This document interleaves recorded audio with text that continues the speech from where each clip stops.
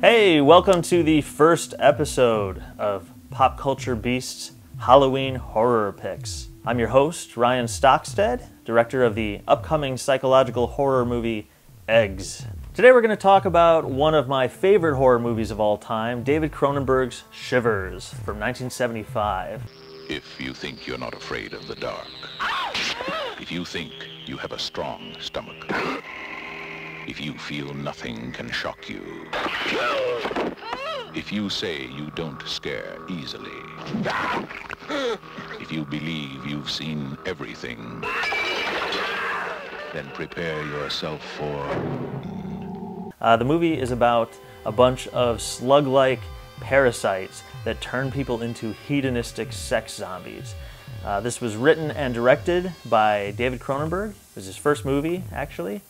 It was produced by Ivan Reitman, and it stars Lynn Lowry, an actress I'm a huge fan of. In fact, she's starring in my movie Eggs. It also stars Joe Silver and Susan Petrie. I think I'm saying her name correctly. And Barbara Steele. Shivers is about a group of tenants at the fictional Starliner Tower Apartments, an ultra-modern apartment complex built on an island near Montreal with all the modern conveniences. There's an Olympic-sized swimming pool, tennis courts, golf course. There's shops and restaurants and dry cleaning and, of course, the on-site medical clinic, which is where our hero, Dr. Roger St. Luke, played by Paul Hampton, works, with Nurse Forsyth, played by Lynn Lowry. The movie actually opens on a murder-suicide.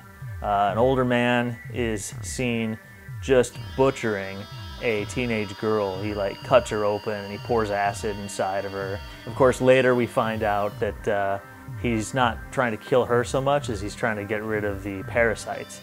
Rapidly, as you can imagine, the situation at the Starliner apartment spirals out of control, with the good doctor and his nurse frantically running around trying to survive this night of terror as people are aggressively attacking each other in the complex, lustfully, and just oversexed zombies. The other thing is that these slug parasite things, they seem to, if you leave them in too long, they just come bursting out of you. So there's people who they're just bursting out of their guts and stuff like that, and running around the hallways. And they'll leap right into people's mouths and all kinds of horrible things.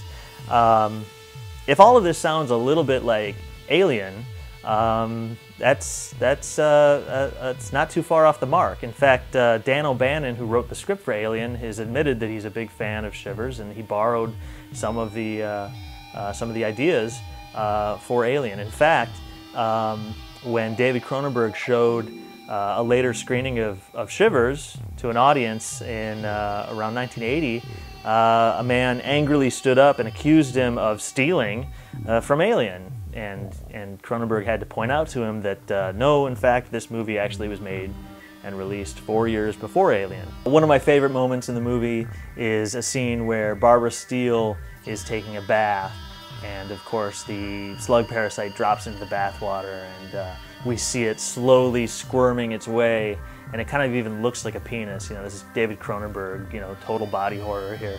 He's got this penis-looking slug, and it's moving slowly between her legs. A scene which is borrowed quite obviously in James Gunn's Slither, another very fun horror movie that I'm a fan of. There's a great monologue that Lynn Lowry gives where she talks about this nightmare she had and describes in graphic detail how she's sort of won over to the idea of sort of disgusting acts actually being erotic. He tells me that even old flesh is erotic flesh. That disease is the love of two alien kinds of creatures for each other. That even dying is an act of eroticism. Shivers was filmed on Nuns Island near Montreal. At the time of its release in 1975, it was the most profitable Canadian film of 1975. There was some controversy upon its release. Some of the critics were highly critical of the fact that the film was made using Canadian film funds, but I think history has shown that it was a good use of the money, because it launched arguably one of the most important careers of the genre. David Cronenberg has gone on to make some of the most important and iconic horror movies of all time. Of course, there's Scanners, The Brood, Dead Ringers, Videodrome, the list goes on. And I think Shivers holds a nice place in his body of work.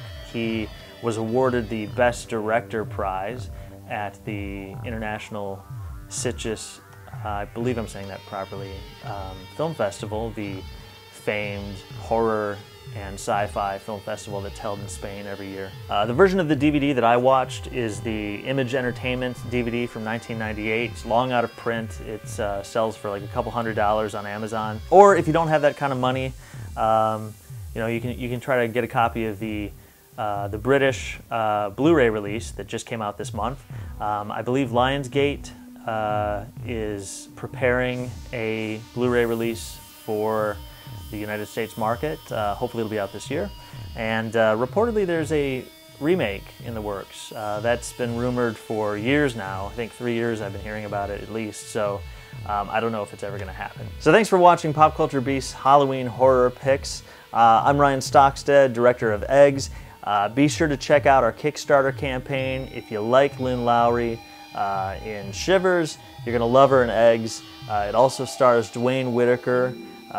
You remember him in Pulp Fiction. He plays Maynard, the sadistic owner of the Mason-Dixon pawn shop, the one who tries to rape Ving Rhames and Bruce Willis and winds up getting stuck with a samurai sword instead. And we have a contest going as well. If you go to the Kickstarter page and be the first person to make a pledge, any dollar amount, could be $1, could be $100, doesn't matter to us, any dollar amount, make a pledge, and then leave a comment.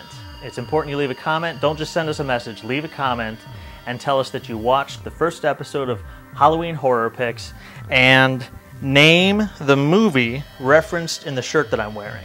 And do those things and we will add a Crown Prince Productions movie pack to whatever reward you're getting. You can also like us on Facebook, follow our Twitter feed, and if you haven't already, be sure to follow the Pop Culture Beast Twitter feed and subscribe to the Pop Culture Beast YouTube channel. Thanks again for watching. Watch horror movies. I'll see you next time.